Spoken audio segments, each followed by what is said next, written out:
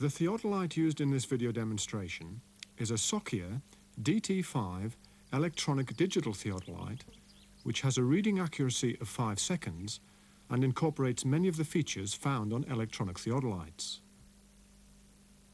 The first stage is to set up the tripod over the point from which the angles are to be measured. In this case, the point, or station, is marked by a nail which has been driven to the top of a wooden peg.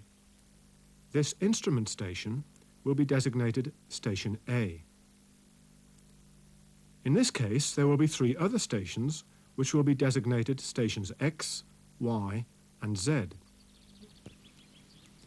We put ranging rods next to the stations to help locate them when we are looking through the theodolite. However, the exact station is the nail in the top of the peg. Leave the theodolite in its box for the moment. Undo the tripod and extend its legs, but not completely.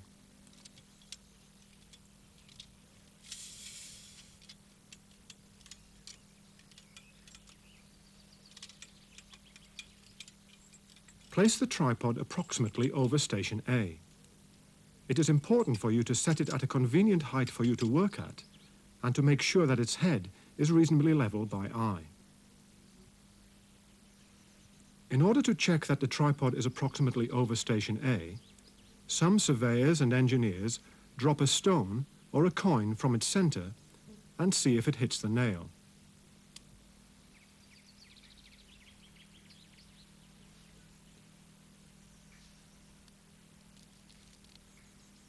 A better method, however, is to suspend the plumb bob provided from the hook inside the tripod centering screw and note its position relative to the nail.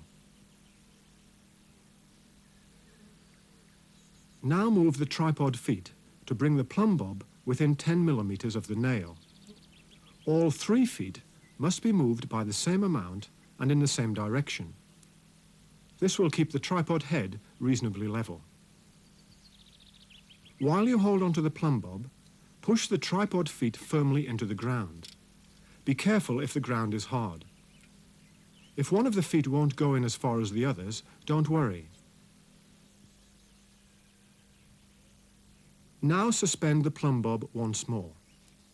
If necessary, adjust the length of each leg to bring the plumb bob back within 10 millimeters of the nail.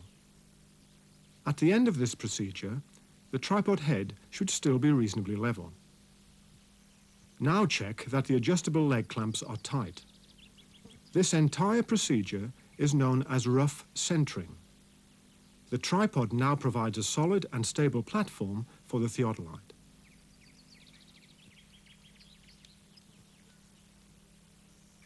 Before you take the theodolite out of its box, have a good look to see how it fits in.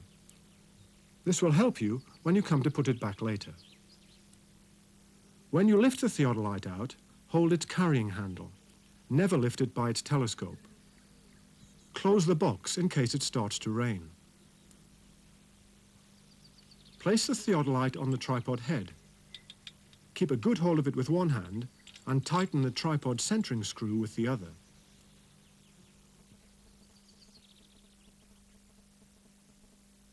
Theodolites basically consist of a series of mutually perpendicular axes. The vertical axis, which passes through the center of the horizontal circle, the trunnion axis, which passes through the center of the vertical circle, and the line of collimation, or line of sight, which passes along the center of the telescope through the center of the crosshairs on the diaphragm. Before it can be used to measure angles, the theodolite must be carefully centered and leveled so that its vertical axis passes vertically through the station, its horizontal circle lies in a horizontal plane, and its vertical circle lies in a vertical plane. The first stage, therefore, is to center the instrument over the nail at Station A. Look into the optical plummet and focus the centering index mark.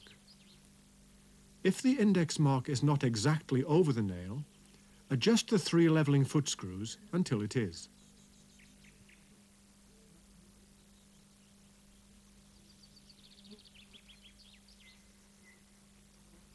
The next stage is to approximately level the instrument so that its horizontal circle is almost in a horizontal plane.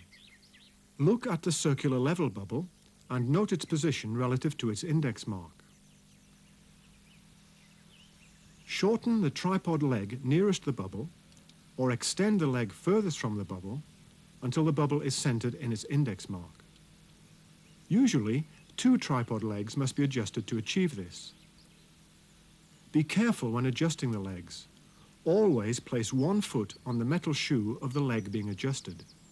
This keeps the tripod steady.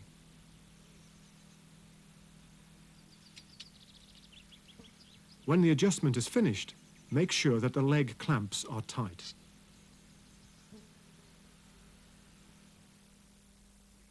The horizontal circle must now be brought exactly into a horizontal plane by carrying out the fine leveling procedure. In this particular theodolite, this is done using its 2 main plate levels in conjunction with its 3 foot screws.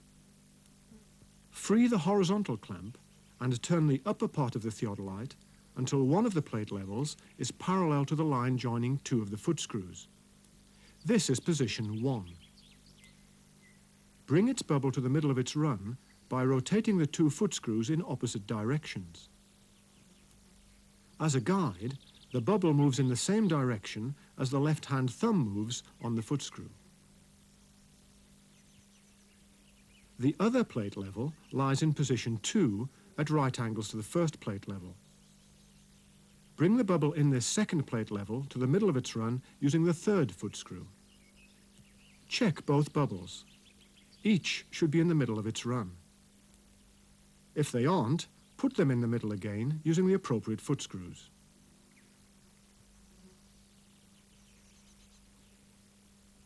Rotate the upper part of the theodolite by 180 degrees so that each plate level is directly opposite its original position. Note where each bubble comes to rest. If each is in the middle of its run, then the horizontal circle lies in a horizontal plane. If not, use the appropriate foot screws to take out half of the error in each bubble. For example, the bubble in the first plate level is 2 divisions to the right, so put it 1 division to the right. The bubble in the other plate level is 1 division to the left, so put it half a division to the left. Now rotate the upper part of the theodolite through a further 180 degrees back to its original orientation. The bubbles should come to rest at the positions to which they have just been set. The theodolite is now level, since each bubble stays in the same position anywhere in a 360-degree rotation.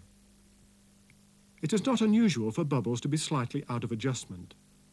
Once you know the positions of the bubbles on your theodolite, you can set them up straight away without going through the full procedure. If your theodolite only has 1 plate level, you carry out a similar procedure by bringing the bubble to the middle of its run in position 1 using the first 2 foot screws, and in position 2 using the 3rd foot screw. You then note where it comes to rest in positions 3 and 4.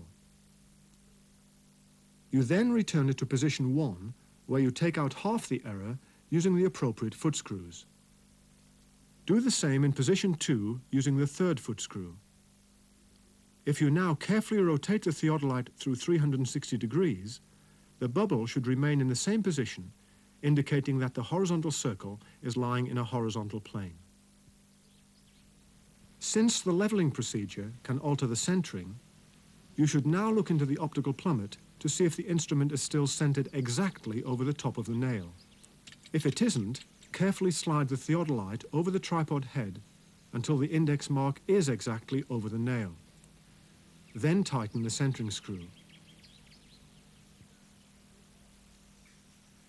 Unfortunately, the act of recentering can upset the leveling, particularly if the tripod head was not initially set very level by eye. So the leveling must be checked. However, the full procedure is not necessary, since you now know where the bubbles should be for the instrument to be level.